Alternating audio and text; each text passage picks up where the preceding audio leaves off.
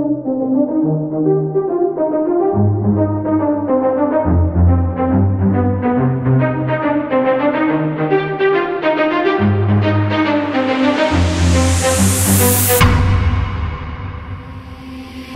to... Today is Pi Day and all the students from all the grades are exhibiting maths, project, works, activities they have done throughout this year. So let's go and begin the tour.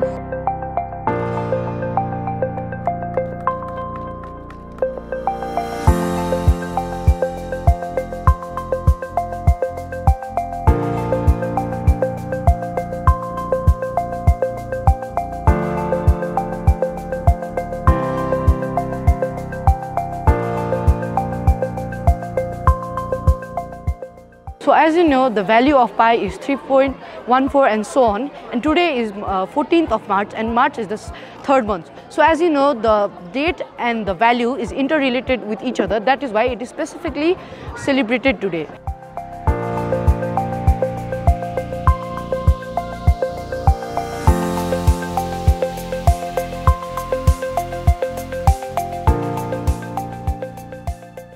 So यो म्याथमेटिक्सलाई के भन्छ भने हाम्रो चाहिँ वेदले म्याथलाई गणितलाई सबभन्दा माथि टपमा बसेको विषय भनेछ कि यसलाई कसरी भनेको छ भने यथा शिखा मयूराणाम नागानाम मणयो यथा तथा वेदाङ्ग शास्त्राणाम गणिता मूर्धन्य स्थितम भनेको छ। जसरी मयूरको कल्कीले शोभा दिन्छ अनि गएर चाहिँ यो नागको मणिले शोभा दिन्छ, त्यसैगरी यो पढ्ने विषयहरुमा सबभन्दा सिरानमा रहेर गणितले शोभा दिन्छ भन्ने गरिन्छ। त्यो गणितलाई दिएको एउटा भ्यालु र डेफिनेसन हो। तर हाम्रोमा के भइराखेको छ भने गणित प्रयोगात्मक विषय हो, गणित जीवन उपयोगी विषय हो, गणित तपाईँ हामीलाई दैनिक रूपमा नभई नहुने विषय हो र पनि यसलाई हामीले गाह्रो मानिराखेका छौँ। यसलाई गाह्रो बनाउनुमा के छ भने एब्स्ट्र्याक्ट तरिकाले टिचिङ गर्ने। अब टिचिङ लर्निङमा हामीले यसरी मेटेरियल डेभलप गरेर विद्यार्थीहरूलाई मेटेरियलसँग खेल्न लगाएर चाहिँ पढायौँ भनेदेखि अवश्य पनि गणित अरू विषय जस्तै सजिलो विषय, रुचिको विषय र कथा कहानीको विषय पनि हुन सक्छ भन्ने चाहिँ हाम्रो सोच हो। र त्यही सोच अनुसार आज हामीले एक्जिबिसन गऱ्यौँ र तपाईले देख्नु भएको छ जहाँ मान्छेहरू बस्नु भएको छ, रुचिका साथ हेर्नु भएको छ, नयाँ कुरा बुझेको फिलिङ गर्नु भएको छ र गणितलाई अलिकति गणित भनेको राम्रो विषय रहेछ, यो सजिलो विषय रहेछ, हामीले मिस गरेछौँ भन्ने भएको छ कि उहाँलाई। त्यही नै हाम्रो सफलता।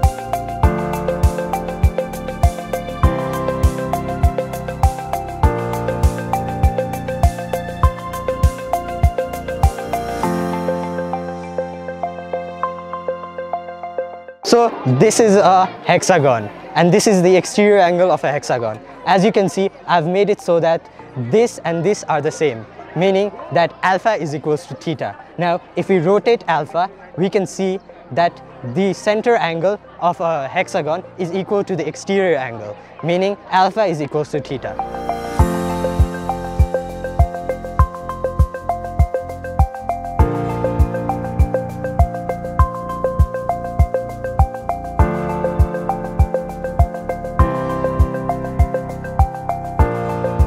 Today is a really impressive day for me because as I came here, I could see that the entire ground is transformed into a maths lab or maths park, so to say.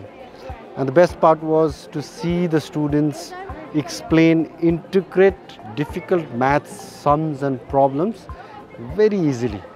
So what does that do? That actually helps the students to assure that mathematics is not difficult but is fun, and it can be really fun and exciting if we can create that particular environment. I think IWS has created that particular environment for the students where you come out of this classroom to learn mathematics, get the concept of mathematics in a very feasible and easy manner so that you remember for a very long time. So, you know, this helps to break away with the chain of that particular thought that mathematics is difficult and make the students really interested in things that once was taught in a different manner. I think this is one of the first schools to do so in Nepal, and I would like to congratulate them and wish them the very best.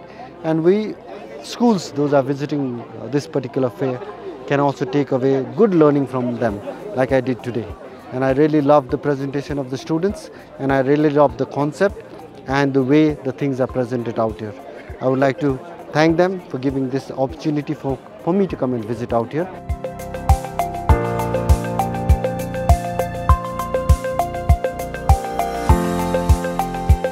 Imperial World School ले यो mathematics festival जुन आयोजना गर्यो यो एकदमै राम्रो छ। मान्छेले म्याथलाई कसरी बुझ्दैछन् भन्ने कुराहरू यहाँबाट देखिन्छ। जसरी म्याथलाई हामीले जीवनसँग जोड्छौं त्यसपछि म्याथ एकदमै इजी हुन्छ। यसको लागि इम्पेरियल वर्ल्ड स्कुलले म्याथ पार्क देखि यो प्लेटफर्म प्रोवाइड गरेको छ आज पाई डे इन्टरनेशनल म्याथ्स डे को दिनमा।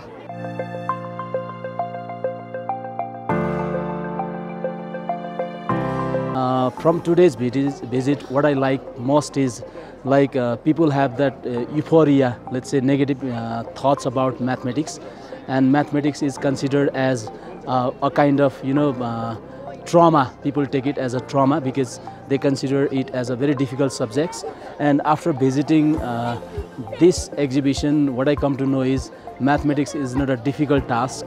And the best part of this exhibition is they are concretizing all the mathematics into physical shapes, like with the help of the concrete materials rather than focusing on the paper designs, the concrete shapes of mathematics and making mathematics as a simple, a handy approach to deliver the maths.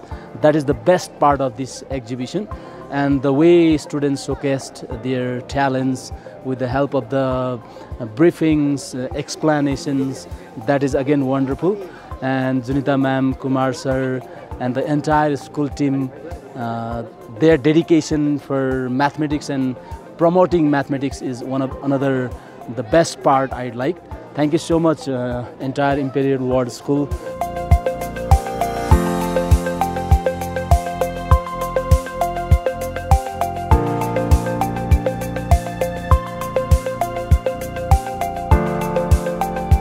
यो imperial world school को जुन यो math park में राखिएको डेमोन्स्ट्रेसनहरु छ स्टुडेन्टहरुलाई realistic एउटा चाहिँ यसबाट जुन सिकाउने प्रयास गरेको छ अत्यन्त सराहनीय काम छ। विद्यार्थीहरुले यसबाट एकदम चाँडै म्याथमेटिक्सको कुराहरु सिक्ने छन् भन्ने मेरो विश्वास छ।